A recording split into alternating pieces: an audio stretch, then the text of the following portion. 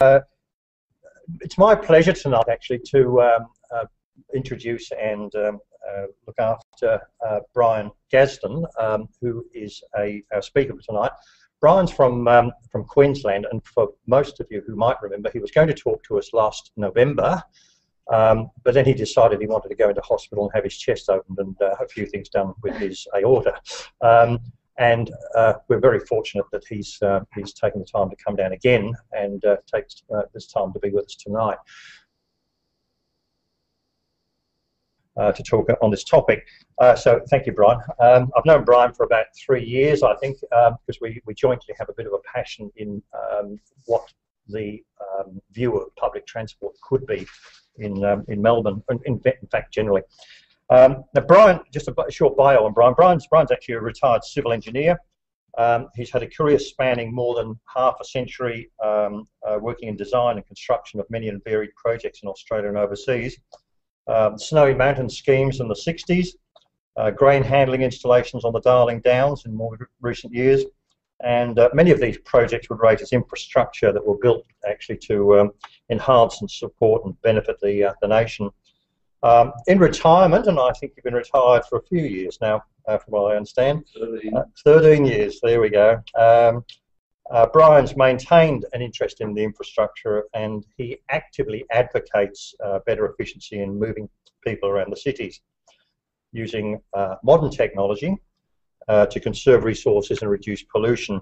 And what Brian will be talking about tonight is not an actual factual thing. What Brian wants to talk about is a concept. And I think Brian is what you might call a thought stimulator, and hopefully we're going to get a lot of thought stimulation in the audience tonight on what public transport could look like. So Brian, welcome, and take it.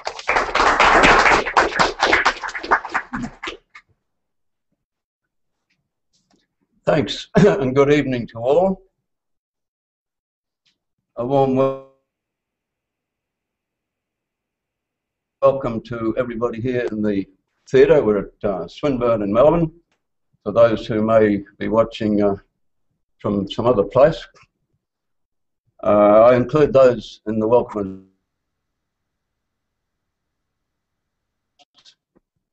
I know as well people who have taken, who will be tuned in, and I'm talking to an audience that range in ages from 9 through to the late 70s.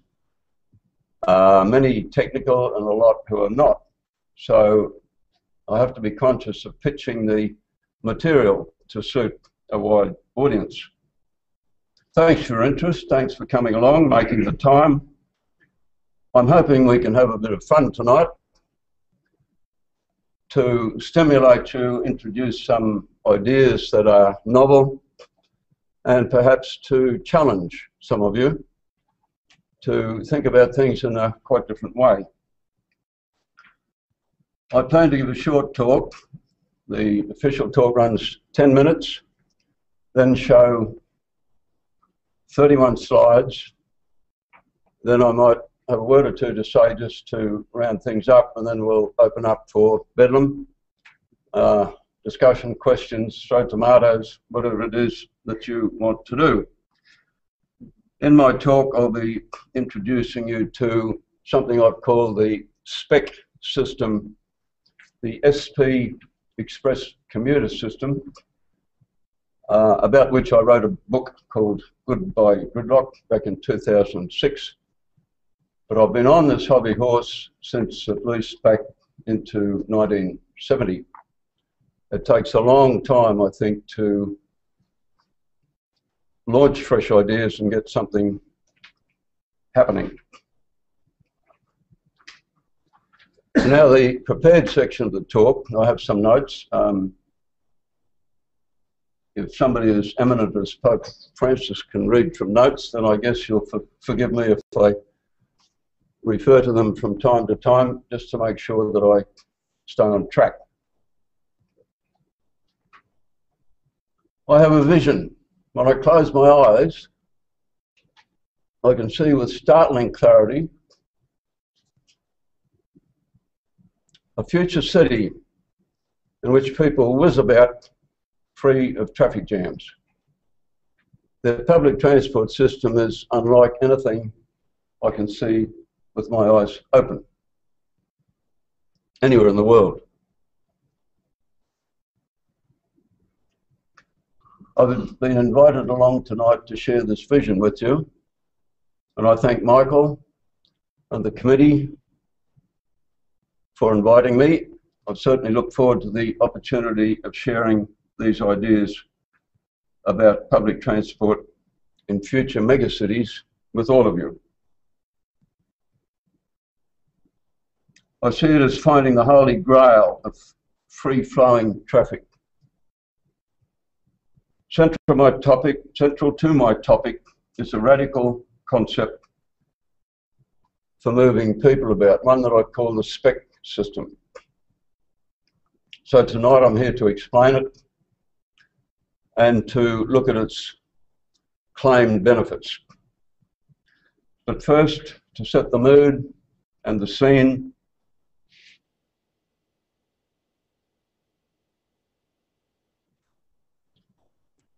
I want us to think about a few fundamental issues and to consider some background. There are some questions we may ask. Do we have congestion problems? Are we globally solving these with our present approaches? Is the car the answer, however we fuel it? Are traffic jams an inevitable part of city living? Just have to endure them. What stops people making more use of public transport? Should we work on radical new schemes in this country or wait and import the best schemes from abroad when somebody else has developed? There's some of the questions to set the scene. There are three key points to my presentation tonight. The first one is there is a problem. The second one is introducing you to the spec system as a suggested idea to think about in searching for a solution. And the third one is my claim, my contention, that here in this country we have enough expertise, we have the brains, we have the people, we have the range of skills that we can actually lead the world. We shouldn't feel that we're in any way not in a position to do that. We've done it in the past with all sorts of Australian inventions. At this point, let us just spend a little while considering megacities. The challenge of improving life in any big city deserves a rethink about the way in which we move people about. Congestion, pollution, and associated ills are bad enough now, but two factors are going to work together to make things far worse if all we do is stick to what we do now. The first dynamic is the increasing global population. I find it very sobering to think that it took all of human history until the year 1804 for us to get to the first billion. Yet by the early 1970s, we were adding another billion about every 12 years to reach our present 7. Soon it is forecast that we'll be adding another billion every 8 years.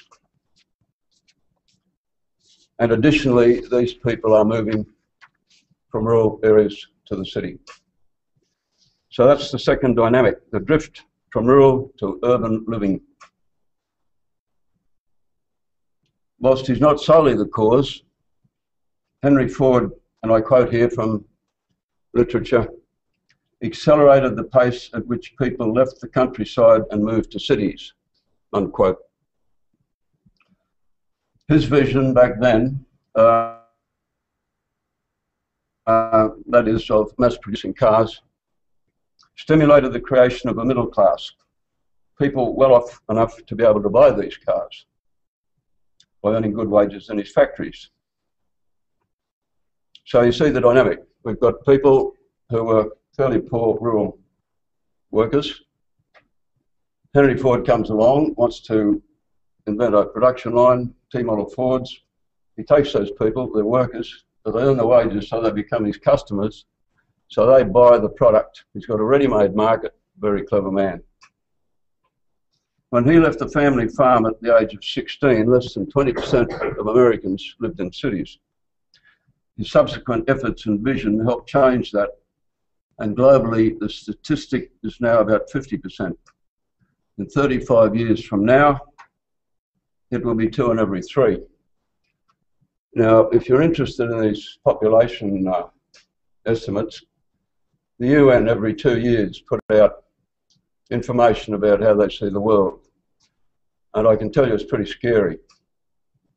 I might talk a little more about that later, megacities and the growth, but it's scary stuff. My point is that bigger, more crowded cities will need better arteries. They're no different to us with our human body. We've got all these veins, we've got the arteries. We know the picture, we know what it's like.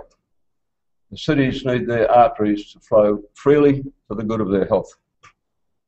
So repeating my point number 1, we have a problem. Now let's have a word or two about what we're currently doing. Our present public transport systems are largely based on 19th, not even 20th century technology. And this is a result of tinkering at the margins. Officials would rather do this than do something radical. I know from personally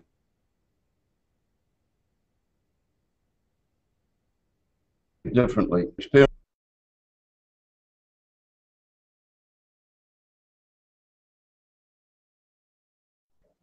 Very difficult. In Queensland, it has been described as visionary to invest in more buses or to consider installing light rail as they're doing at the Gold Coast. Persuade some bureaucrats and politicians. But isn't a tram still a tram? As when they were steam driven or cable hauled. Tonight I plead for a different approach, one in which we start with an open mind, having no fixed position, help set us up with uncluttered minds. This is where I think we should start. I'll remind you what it looks like, a blank sheet. We don't use paper very much anymore. We do all our work on screen with clever gadgets. I want to start with a blank sheet. Also, I want us to go from the broad to the particular. I want to think in a broad overview, but I accept the devil's in the detail, and we shall get to that later in the evening. But the process I'm suggesting starts with a broad overview. It's interesting to begin by considering in broad terms what a commuter wants when they travel around the city. And I think we know without a lot of expensive research, we can do a fairly good job of specifying that. We'll see that up in the PowerPoint slides a little later on. At this point, we might consider, I'm trying to start a crusade for the Holy Grail. The Holy Grail being free-flowing arteries in cities. When we are clear on the broad features of the Holy Grail, then I think we'll be able to apply our energies, our ingenuity, our cleverness to fixes.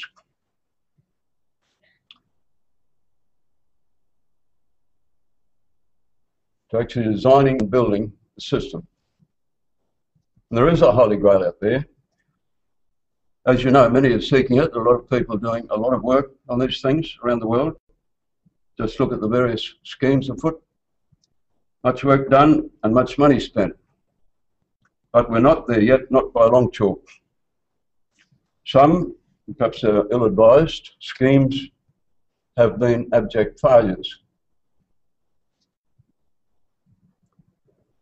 Some scheme promoters are yet to find that their schemes are going to fail likewise.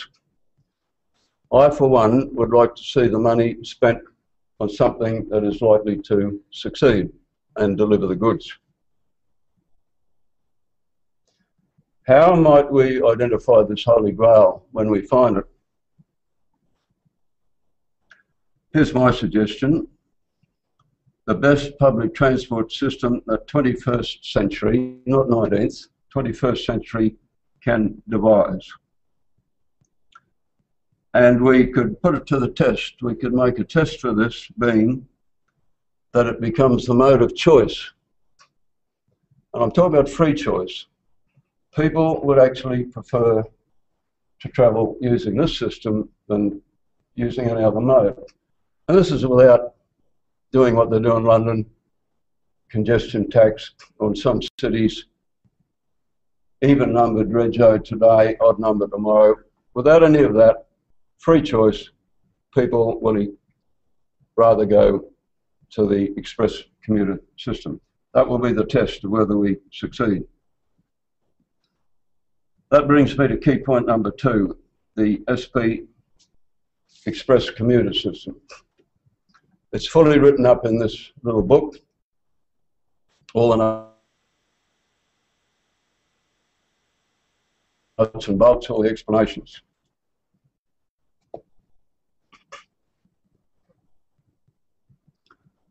Tonight I emphasise the process leading to the thinking that goes behind the detail. The process of taking a blank sheet to start with, not having any blinkers on about, oh yeah, let's think of a way to improve the service that we're getting from our buses. We'll buy a few more buses and put them on the routes. They did that in Brisbane, didn't work. The buses couldn't pull up at the stops in Adelaide Street because other buses were there. So the empty bus shot past, didn't work. The important step, I believe, is to get the specification right. What is it we really want, the Holy Grail? Get that right. And that's what we're going to talk about mainly.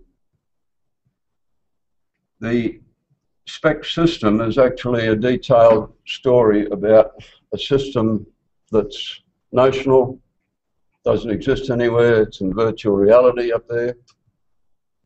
That has the nuts and bolts and descriptions of how it all works, what it looks like, how it works.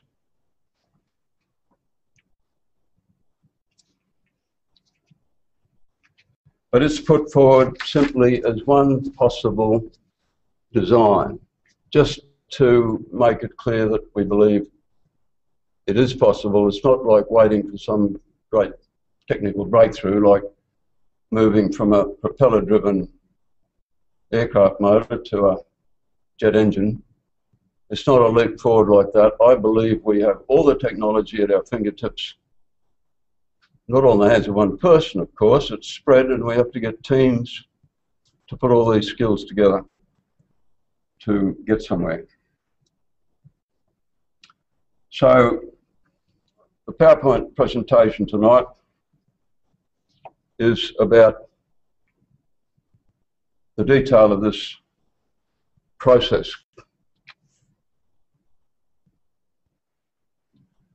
So we're all here tonight, you're here to help me in the search for this Holy Grail. It could be an alternative title to the one you just saw. The system for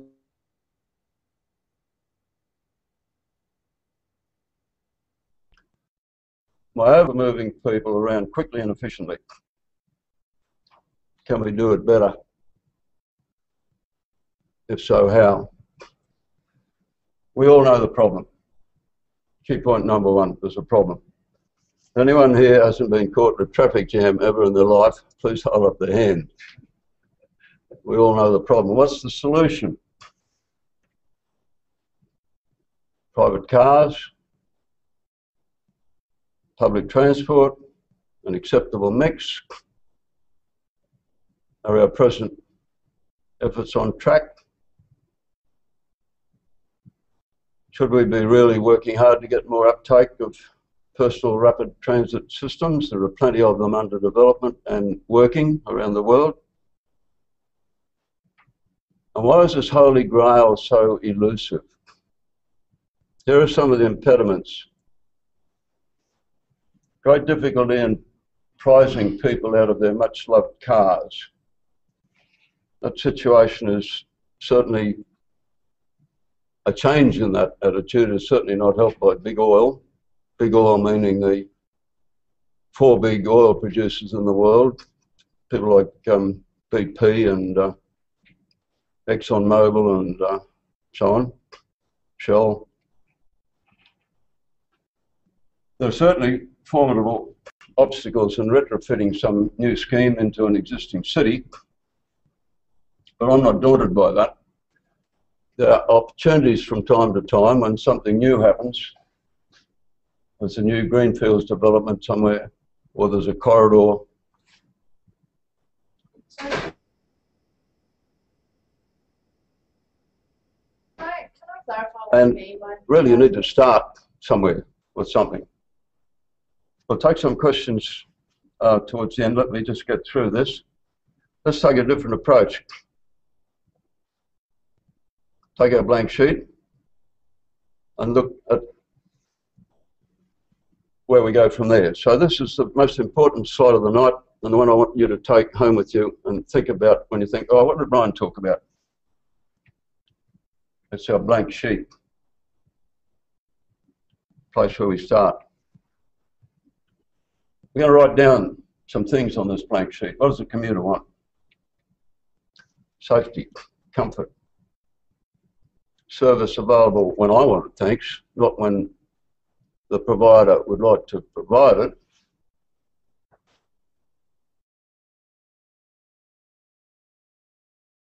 A respectable speed. What do I mean by that? Well, I think 100's not a bad choice. I want to go express from my chosen start to my desired destination. What does the operating authority want? They want a system that actually works. They don't want something that will jam. They would like it to have a high carrying capacity. They want it to be reliable, efficient. I would like happy customers. I would like to avoid operating empty vehicles we see so often running around when there's no custom. What society want? System for local, and we don't mind if the pollution's out there somewhere. Well, those of us who are looking globally are trying to deal with that as well,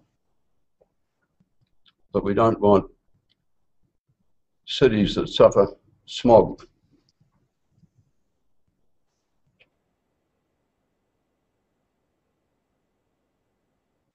We'd like to minimise road rage and trauma. Think of the money you'd save in the country if you didn't have medical trauma from all our road accidents. We want our cities to be pleasant to live in. And there are a number of other tests that we could apply. So are we there yet? No. Still a way to go. Much of what we know has its origins in 19th century technology, electric motors, driving vehicles, all that sort of thing. There's plenty of work going on around the world on personal rapid transit,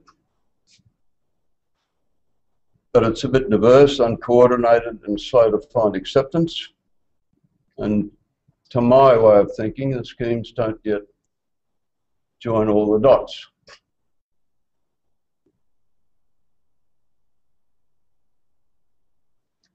So we want to devise a really good system. So I put to you tonight, ladies and gentlemen, the spec system. First started this hobby horse about 1972 when I published a technical paper. And since then, I've lost no opportunity to talk to people about these ideas, to try to get people to think laterally.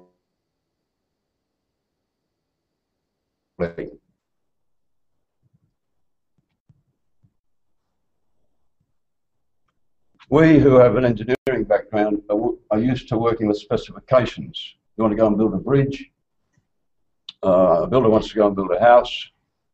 You have a specification that sets out what is required. That way you've got a chance of actually building what is required. You know what is required.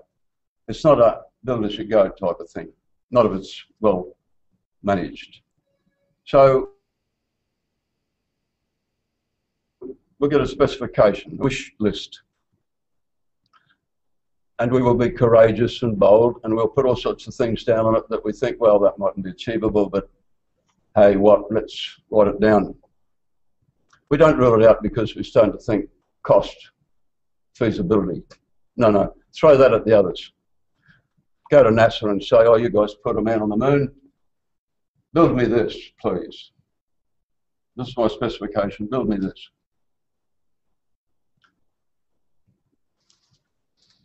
This is new. I didn't have this back in the 70s, but virtual design using computer-aided design, I think it'd be a beautiful way to educate a lot of people about how some of these things might work, how they actually work, and how they're different to what we have now.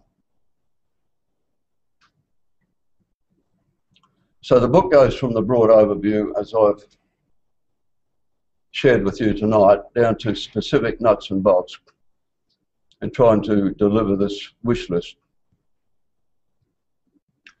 And some of the features in the spec system: it's safe, all the vehicles move at a common speed, under automatic control, no drivers.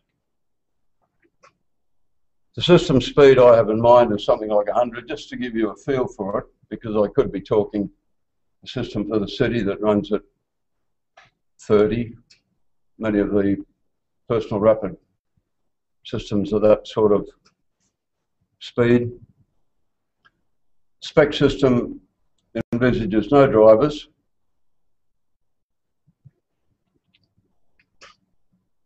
Everyone comfortably seated, no strap hanging.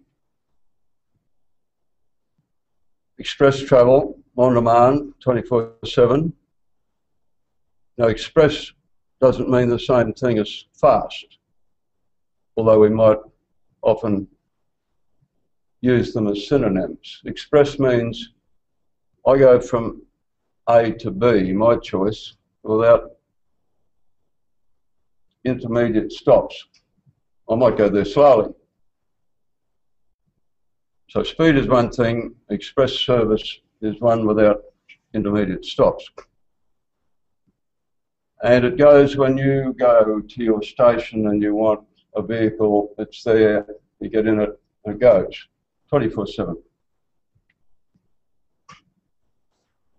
And I've calculated and I've presented the argument in here that the system will be 30 freeways. And carrying capacity, one lane of the spec system, which is about the width of a lane on a motorway, will carry what 30 motorway lanes will carry. How would it be possible? Well, it depends how long you've got tonight, whether you would like to join me here for breakfast. We can go into all the detail. The book has all the detail. We will talk about some of it. But one aim of the book was to at least show that there is a way. So I've been criticised. The book is not full of all the diagrams, nuts and bolts. People said, but Brian, you haven't shown us what the vehicle looks like. And I've done it on purpose. I want to talk about what the vehicle actually provides to you as a traveller, and we can go from there to design something. And there are choices. And I wanted a relatively inexpensive book. I didn't want a big tome that was going to be on the bookshelves for $40. Has a system like this been built anywhere in the world? The answer is no. But there's a lot of work being done with pod car designs around the world. We keep an eye on them. There are various systems that have some of the features, such as seats for all, point-to-point service. Point-to-point amongst the people who talk about this stuff doesn't mean your front door to your office. What it means is from your starting station to your destination station. On demand, some of them. Ski lift is on demand, isn't it? Get into a chair when you want. They come around all the time, on demand. Around the clock, energy efficient. They've all got these things. But to my mind, none of them join all the dots. Googled it, which is a while ago now. You get 64 million results. If all you do is put in podcasts, so much is going on. And one of my great disappointments, I've tried very, very hard to get politicians, bureaucrats at all levels, federal, state, local, to take public transport seriously. I could tell you a little story about that. Maybe I shouldn't, this might go on air. The mayor might actually tune in and watch it, but we had a bit of a discussion about this at local government level, and I struck people who think putting more buses on is visionary. I think many of you would be familiar with the sort of things that are being developed along the line of podcasts, things that are happening in Heathrow Airport and in America and other cities. How many of you here have heard of a city called Mazda? Mazda, a couple of responses. Mazda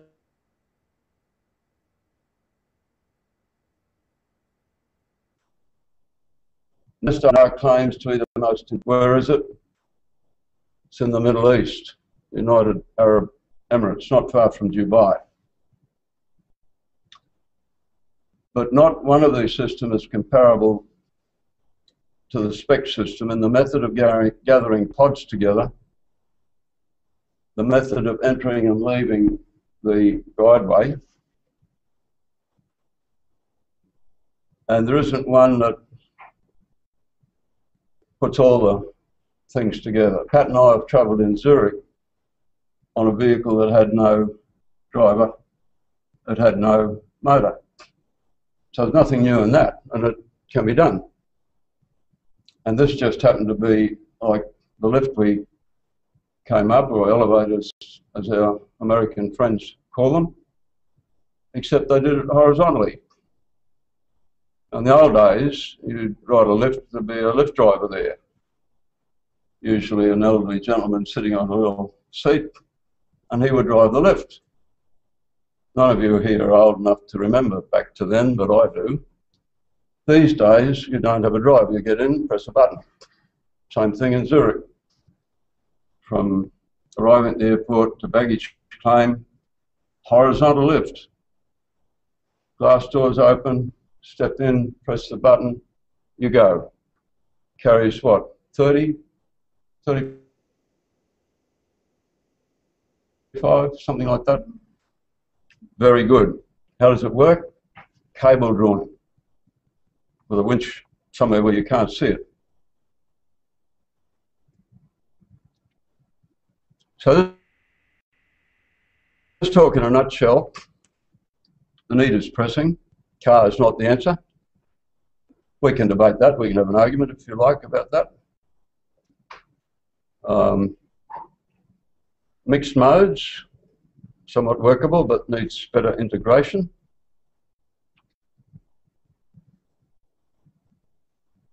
A great system needs a great concept. We start with a blank sheet and specify our wants. Key message: in seeking the Holy Grail, we have this system called the spec system to think about.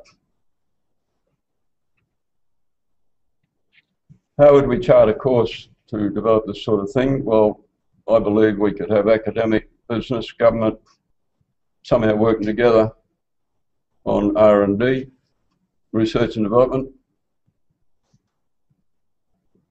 We could start by standardising the basic metrics, so we agree on system speed. We won't be like our Scottish and English friends who come to Australia and build different rail gauges. We'll get a standard, and then everyone around the world can pitch in and help. At least we'd all be on the same standard speed. The book talks about a time pulse and a slot of time. I'll explain that a little more later.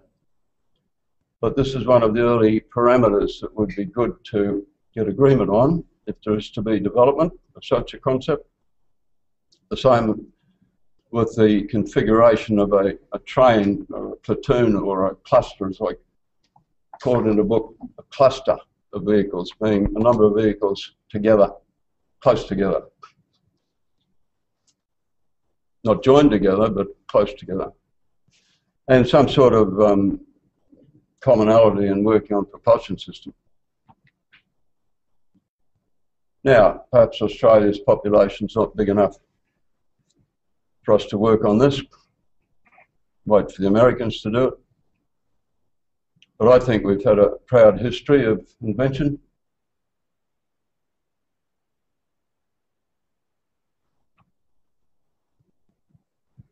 And of late I've been thinking that a very good way forward, because it's inexpensive, I think, is this 3D virtual reality. And I'd be very happy if there's somebody here tonight who's good at that, who'd like to come and introduce themselves to me over a cup of tea, and we can take all this a bit further. Just to finish off, of course, on a little light note, some people would have us all running around in little beauties like these. And I don't knock it. No doubt such things will have their place.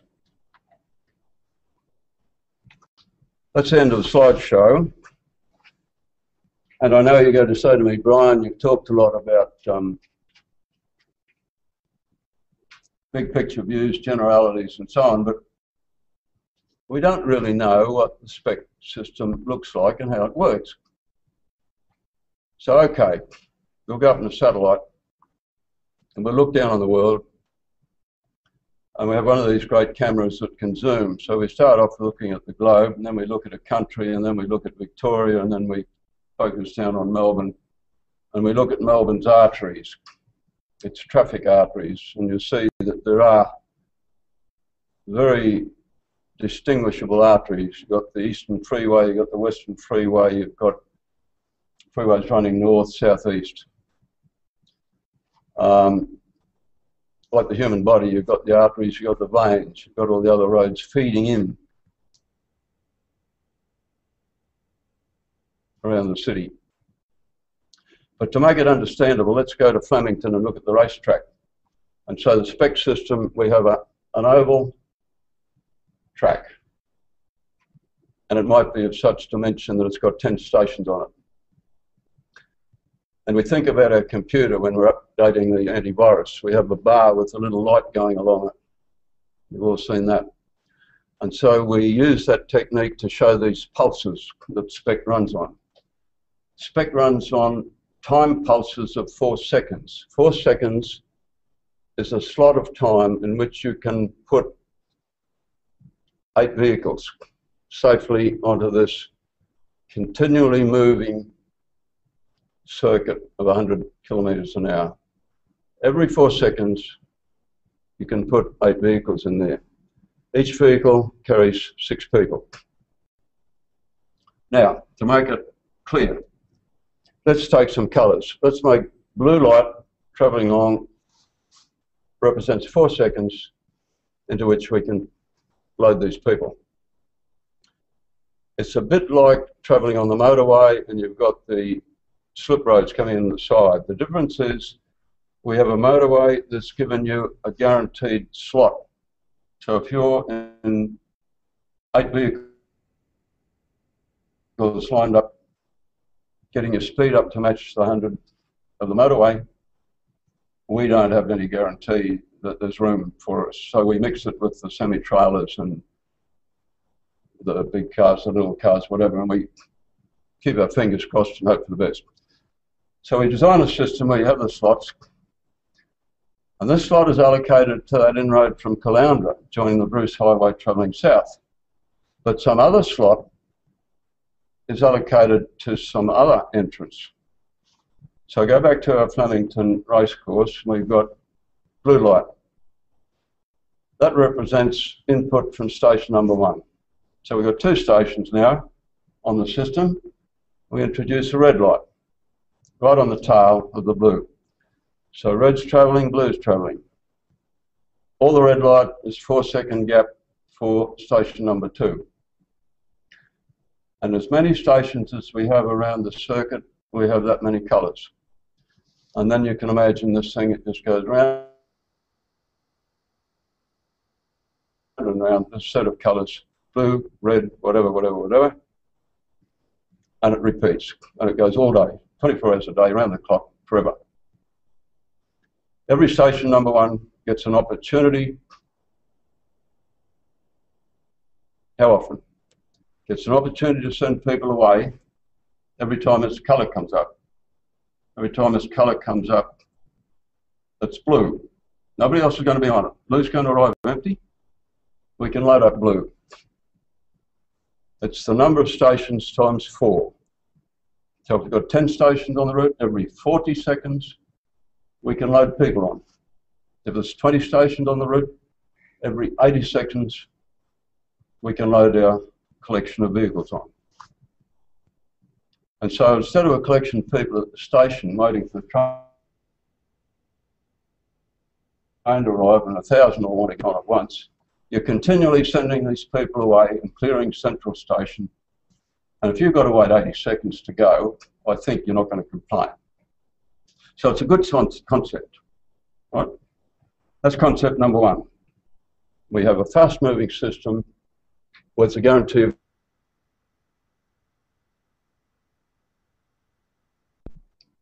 now, getting on safely, even more.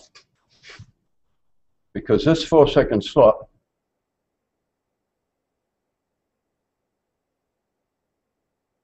to 28 metres a second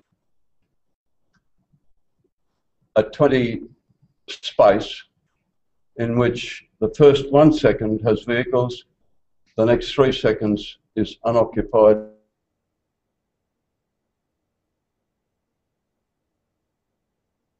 Together, safety gap. 1 of the 8 vehicles can get off without disturbing the others. So we've got to make our computer wizardry look a bit different.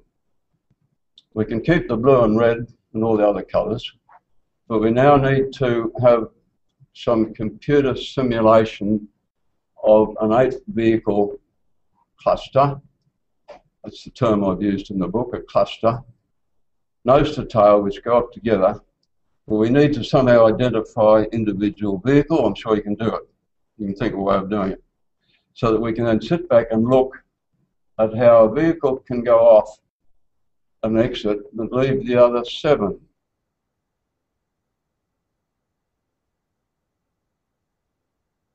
Off. Or the 1st and 5th, okay? That's the trick that enables you to provide express travel, because when we leave in a cluster, the people in those vehicles aren't all going to the same place. Okay? The people within the vehicle are going to the same place. So it's like sharing a cab at the airport. We come out and say, right, who's going to Frankston, or who's going to Kew? And we get a few people together to fill a cab and they go.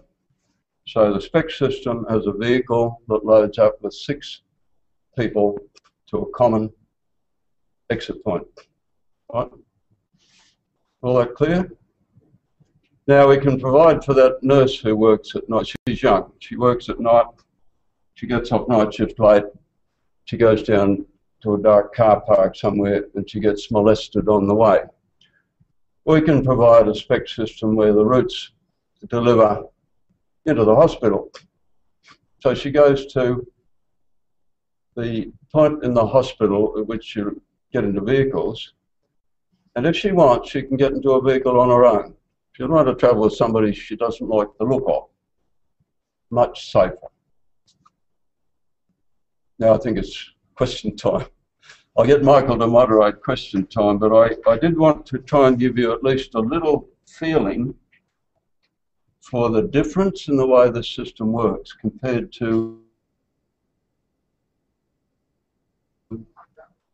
anything we now have. Thank you, Brian. Well, I think you'll agree that that was a different type of a talk. It doesn't have the nuts and bolts, as you've been saying, that engineers love to have. It really is a concept thing. And like Brian was saying, I think if you go on the web, you'll find plenty of opportunities to see these types of vehicles actually in place, but none of them have really quite achieved the endpoint. So really, let's just open it up for conversation. Discussion. Would your system have Mikey on it? Would your system have Mikey? That's our ticket system here in Melbourne that we were talking about. No, I wouldn't. Am I allowed to say this on television, on the World Wide Web? Yes, of course. That's what it's there for. I'm not sure if I'm going. You're talking about these things. Yeah. We can say it for you. Mikey sucks. I used to love coming to Melbourne because I could get around so easy on the trams, and I liked the way they ran then. Now I arrived, and I haven't been on one yet because I only got here late yesterday. And I'm told that, Brian, you can't do. Perhaps in some ways, what you used to do. You need these. Life for the visitor to the city, more complex. So the answer to your question is I would take that question on notice and work on it. Any other questions? Yeah, right. What would you do with personal transport? People wanting to transport one place to another, they want to be able to go to the location that they want to go to. I guess the transport is from near your home to near the destination where you want to go. How does your system address that? I'll get Michael to repeat the questions for the viewing audience. Yep. You want to travel from point A to point B, which is fairly close to where you currently are, to where you eventually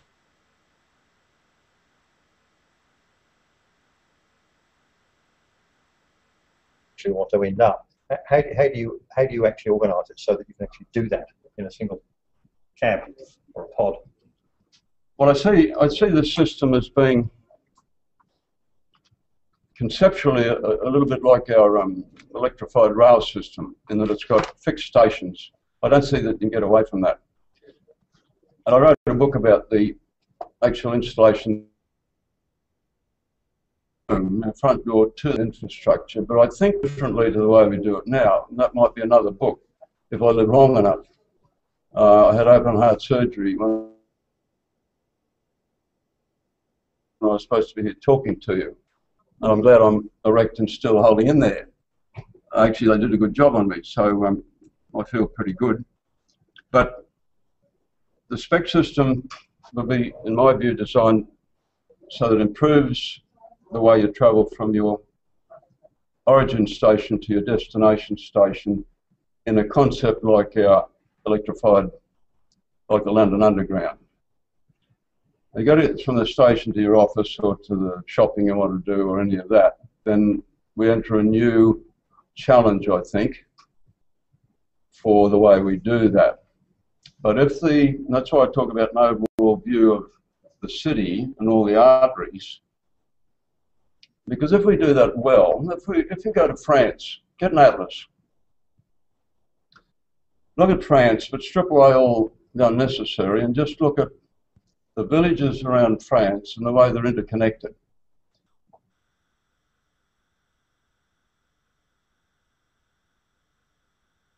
Agglomeration. And I think that's a good model for a city like Melbourne or any other, for a great mass. I'd like to make a word about that later. But that would, to my mind, be a better way. Think of not, all these centres in which a lot of activities go on, and it's very good interconnectors, and usually more than one way. If something happens in France, you can't go this road from here to here, you can go there. It's like a lot of little triangles joined together. And to me, it looks like a good model. Much better than the idea of having everything come into the CBD. And so many cities have grown that way. Yes, no, if you look at Melbourne, you've got these arteries, and it tends to be, and I talk in the book about various configurations of route layout. They can be like a spider's web. You have the radials, like your arterial freeways, and then some ring roads, as they have in Canberra, or they can be grid. And as you know, a spreadsheet, you can go from cell here to cell there by going column row. The same spatially, you could go a certain distance on a straight route and a certain distance in the other XY direction to get from A to B. Or you can go radially and then a bit of circle. So you get within, maybe not spitting distance, but maybe walking distance or cycling distance. And so maybe we have a better plan for public hired cycles than we have introduced into Brisbane. They don't get used enough. And the whole thing needs to be integrated. I'm not sure if that satisfies you. I think it does, because when I look at the Melbourne transport system, it's biased around going into the city. All the rail links go into the city. Yeah. Whereas most people, it always makes it difficult, doesn't it? Access public transport actually want to go somewhere else. You know, where there's no ring roads or really much else. I think we could still do that sort of thing with spec if it was necessary, get people all in to the centre, but the centre would probably have a ring route not too far out, so that everything doesn't land at Central Station, but an outer route might come in and then do the circuit and have a number of drop-off points rather than one. It seems to me to be better to decentralise that activity somewhat. But could I just have a word about megacities? If you want. Don't go away. No. Just quickly, it's been predicted by 2025. Now let me start here. I came to Melbourne, it's lovely, the weather's nice and we enjoy it. I've got a few friends in Sydney, so they come down to join me, and they like it, so they ask their friends and they come down. And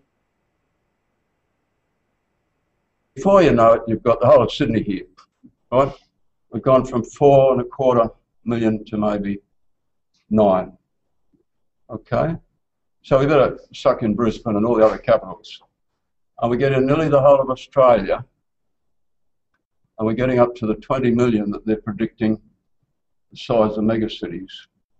2025, we're going to have 9 of them. Biggest, Tokyo, closely followed by a couple of India, some in South America where I've been recently.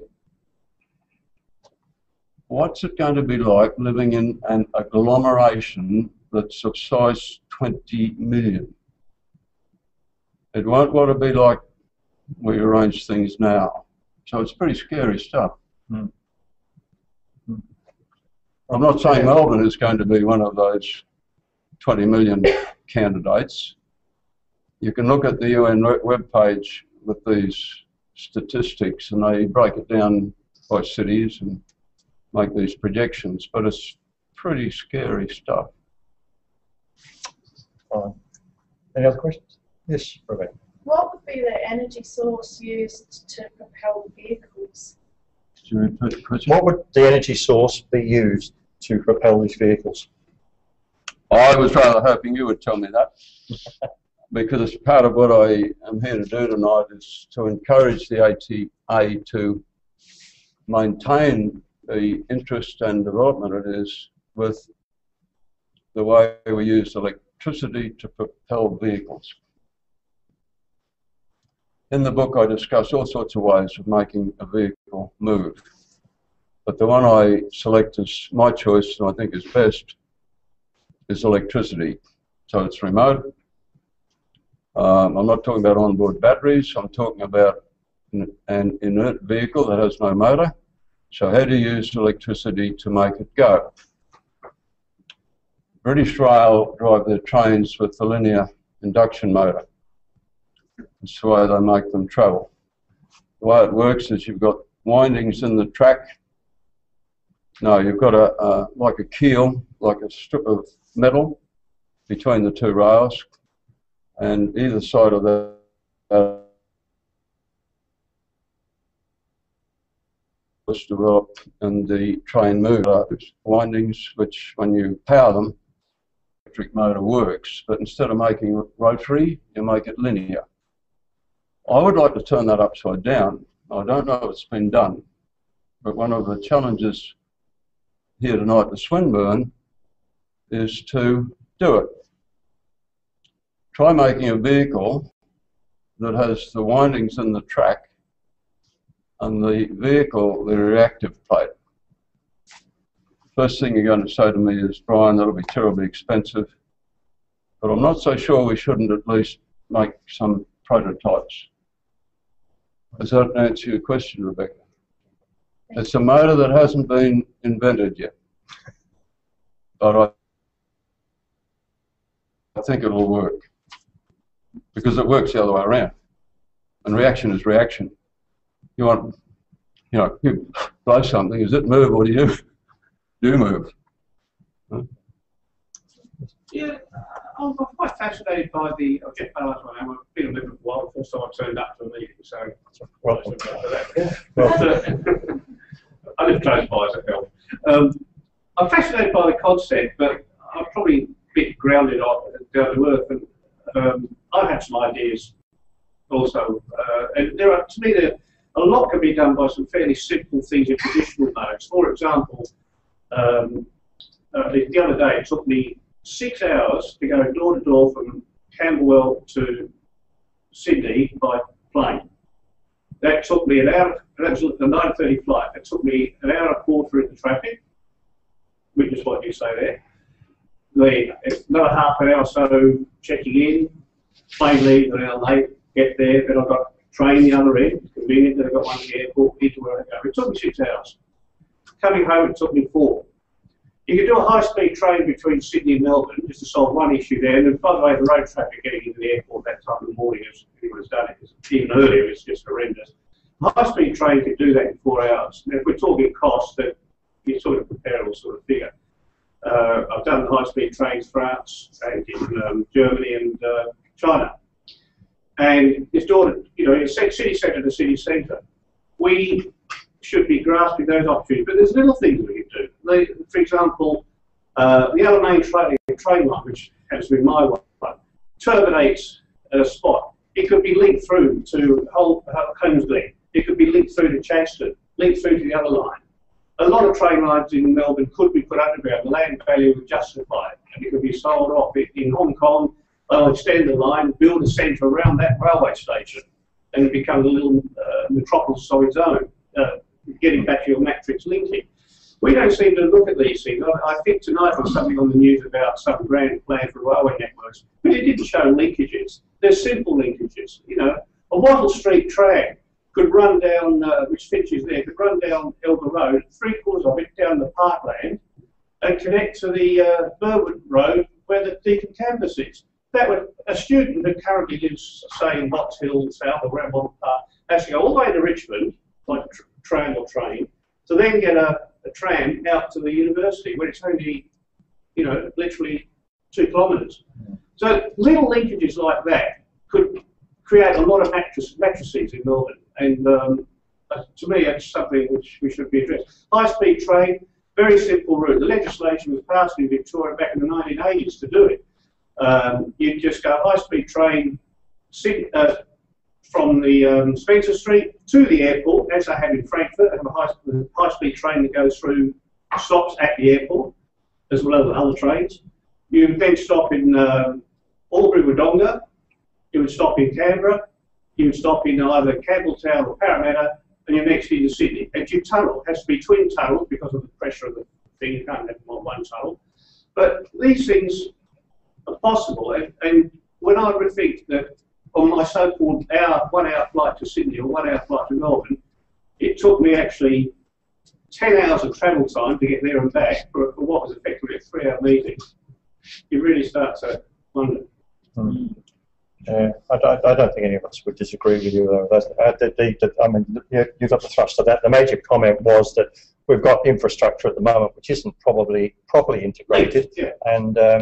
And your Alamein line, of course, used to be an outer circle railway line that you know, they decided wasn't used and could well be put back. But yeah, so yeah, well, I agree with everything you've said, and I've long had a belief that good train design, good high-speed train designs, and I've been on some as well, and places like Switzerland, they do trains very well. To the point that people say we don't bother having a car, thanks, we can get around quite nicely on our rail system. I think high-speed rail is a very good competitor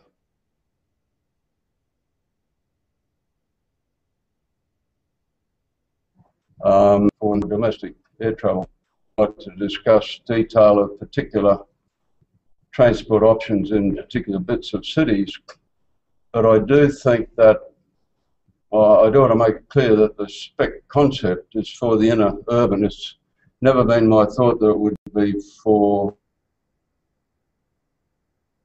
travel from Melbourne to Sydney, but only the analogy of travel in a suburban electrified rail network or a tram network, just the urban area. And then you either let your planes and your high-speed rail look after the other. That's a nice match. And things have got to be integrated, haven't they? It could be done on an elevated basis too. Yes. Like in Kuala Lumpur, you've got 3 different monorail systems.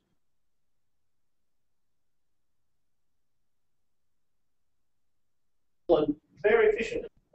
Unfortunately, not integrated. Monorail as if there's some great newfangled wonderful thing, but all it means is you've got a track and you put it up instead of having it on the ground or underground. And in discussing the spec system, we talked about totally open the choice of route, whether it's above, on ground or under. But it is a requirement that be grade separated, and I know some people weren't sure what that meant, but you can't have intersections where vehicles could potentially collide. So if from an aeroplane it looks as if there's a crossing, it's got to be at different levels. Grade separation. All these routes are continuous, one way. One way. yes, Lee. I'd like to know about urban density and what sort of urban density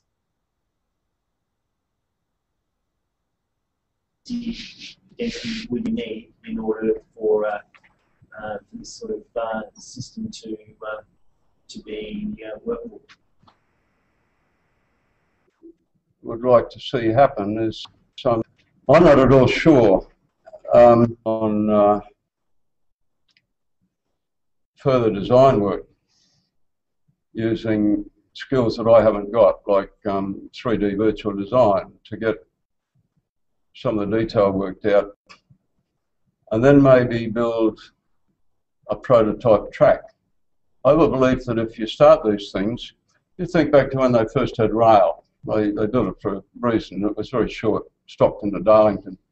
Do you think those people thought they'd be building rail bridges across Victoria River and Victoria Falls, and had no idea where rails would go around the world? If it's good, it works, it takes off. And maybe there's no reason why it can't be in a little city. But you'd have to start somewhere. And when I made objections to putting it into an existing urban area, I think in Brisbane, when they built the elevated track out to the airport, that they run the aerotrain, they call it, that could just as easily been a prototype spec. A great opportunity. It had a specific function. It had the real estate. And it would work a lot better than an aerotrain. I go up on a flight that's delayed and I get in there at 1 AM. There's no aerotrain. The last train went at whatever, 10 o'clock or something. I apologise to the management of aerotrain if you're currently running a little later, but it's not a 24/7 service. Can we just ask one more question, if there's another question? Because, all right, okay, thank you. All right, thank you, Brian. I thought does it come in any other colours? I think this is a topic that is, as I say, it's quite challenging, and it's something that I think that a lot of urban designers don't really get their head around. They go for the safe option. We've already got roads, let's build small roads, or we've already got rail, let's build a bit more rail, and don't look at what the potentials are out there. And I think it's people like Brian who keep going around waving the flag for 30, 40 years now.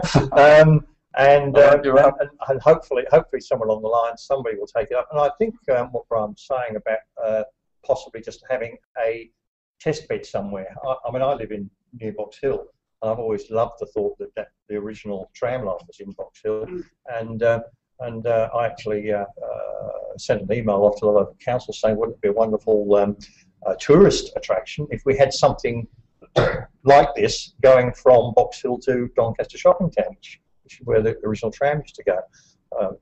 That's too hard for them to get their head around. Get some of the Swinburne students to do a project. Yeah, well, I think that's what set it all up. But anyway, look, I think we'll call it quits there and just say thank you very much, Brian, for a very stimulating talk and some lovely sort of ideas. And I hope that these are lodged in people's brains, and you know, things will swirl around, and maybe something will come out of it all. And so, thank you very much for coming down.